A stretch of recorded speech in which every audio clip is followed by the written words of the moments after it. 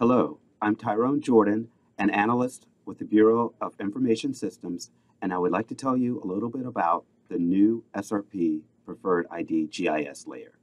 This layer identifies active, pending, and closed site remediation cases with known or suspected contamination. It provides detailed information about each specific case, including its status and if a licensed site remediation professional, or LSRP, or an NJDEP program is handling the case.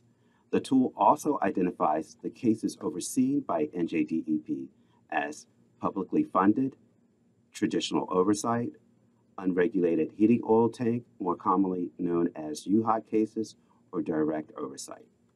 Various case types associated with the SRP case, such as National Priority Listing, or NPL, coal gas, chromite ore processing residue, more commonly referred to as COPRA, and cases triggered via the Industrial Site Recovery Act, or ISRA, are also incorporated. Annual remediation fee categories are covered as well, which allow anyone to quickly determine the number of areas of concern, or AOCs, being investigated and whether media other than soil has been impacted. We've also included information about institutional controls associated with the cases, such as classification exception areas, or CEAs, and deed notices, and so much more. We've added a related table that provides detailed information about the activities associated with the given SRP case, including the activity type and status, the status of the remedial investigation, or RI, and whether the remedial action to address the contamination associated with this activity has been completed. Now, we'll take a look at how you can view our SRP Preferred ID GIS layer. Remember, a GIS layer is a way of presenting information about a particular subject in a map display. First, type nj.gov/DEP/SRP into your computer or smartphone browser to get into the site remediation website.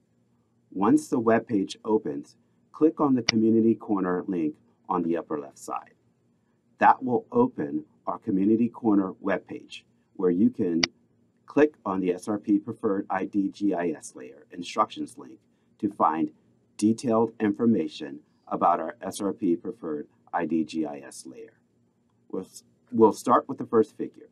As you can see, SRP cases have been broken out with symbols in 5 categories: active cases, active unregulated heating oil tank, or UHOT, remedial action permit, RAP, post-remedial cases, closed cases, and pending cases.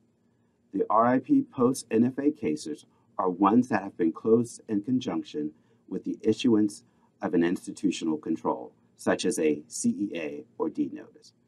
To view the SRP ID layer in a map, you'll need to launch the NJDEP Site Remediation Profile web mapping application by clicking on the map link in the Community Corner webpage. Before we open the app and discuss how to view the SRP Preferred ID layer in the app, I'd like to provide a couple of caveats concerning the SRP Preferred ID layer. There are a small percentage of cases in the DEP database that do not have locational coordinates, so they cannot be displayed in the GIS layer.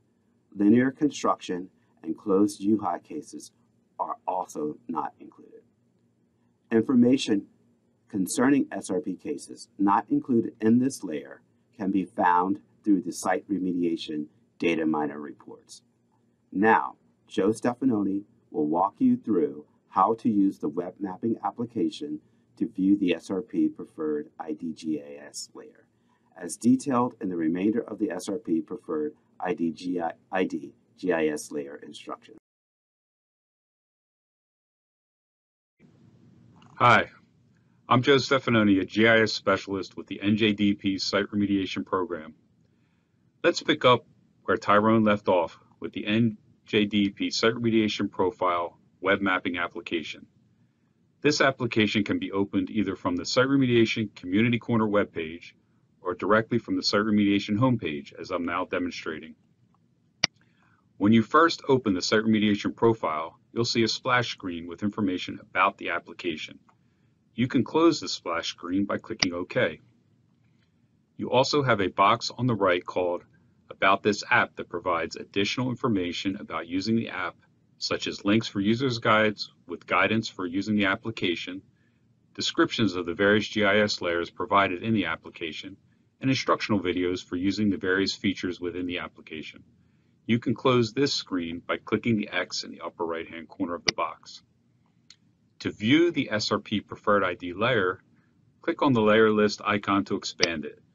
Then click on Sites and Facilities, and finally click in the box for SRP Preferred ID to turn on this GIS layer. I'm also going to turn off the Known Contaminated Sites layer by unchecking the box so it doesn't interfere with viewing the SRP Preferred ID layer. By clicking on the little triangle to the left of the SRP Preferred ID checkbox, you'll be able to see the symbols associated with the SRP Preferred ID layer. The SRP Preferred ID layer does not display at this scale, so you'll need to zoom in using your mouse wheel until you have zoomed in close enough for the SRP Preferred ID layer to display.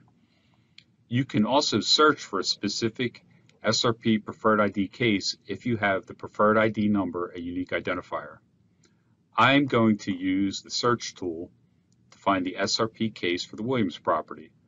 First, I click on the search tool, then I choose to search by SRP Preferred ID and enter the Preferred ID number. Next, I click Search More to retrieve the correct SRP case, and finally I hit Apply to take me to the actual location of that case. Now I'm going to open up the pop-up for this case by clicking on the orange and black symbol on the map. The data presented about the SRP case in the pop-up contains detailed information about the SRP case. For this particular case, the pop-up indicates it is a publicly funded case with an MPL or Superfund case type and an ongoing classification exception area or CEA, among other details. There are also links in the pop-up to view the case location in Google Maps and to run data miner reports to retrieve information about the case. Clicking on the View Case Location in Google Maps link will open Google Maps at the location of the SRP case. From there, you can view the case location in Google Maps, and you can also use Google Street View. Clicking on the Data Miner Report links will generate a report to provide you with detailed information about the SRP case. This information can then be converted to a PDF or Excel file. The report can also be printed out or sent as an attachment in an email. If you scroll down to the bottom of the pop-up box, you'll see a related table that you can click on to find information about the activities associated with the SRP case. This particular case has 3 activities associated with it, which you can click on for additional information about each of these activities. There is a second related table from there that will display LSRP contact information for the LSRP associated with an active SRP case, if applicable. Since this is a publicly funded case, there is no LSRP associated with this case. Hopefully, with the help of this video, you are now able to use the SRP Preferred ID GIS layer in the Site Remediation Profile web mapping app and view detailed information about a particular site remediation case through the pop-up.